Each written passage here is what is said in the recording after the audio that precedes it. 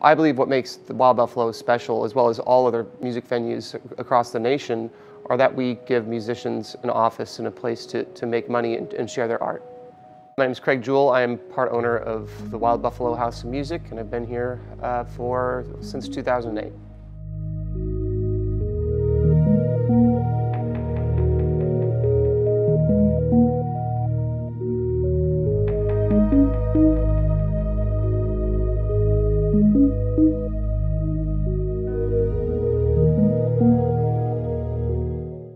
Well, how I feel looking forward is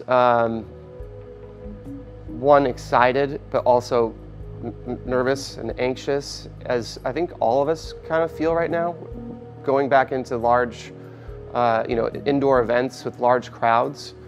It's going to be weird going back into that at first, but I'm also excited knowing that we're going to have live music on the stage.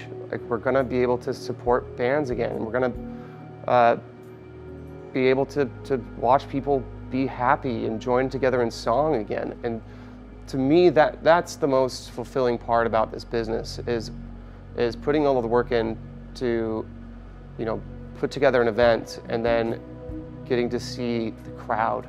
Getting to see the crowd just be so happy because that's what they wanted to see, and just smiling and dancing. And so when we get on the other side of this, which is coming up soon, I think that the crowds will be exponentially more happy and excited to be, seeing music again. So that's what I'm the most excited for.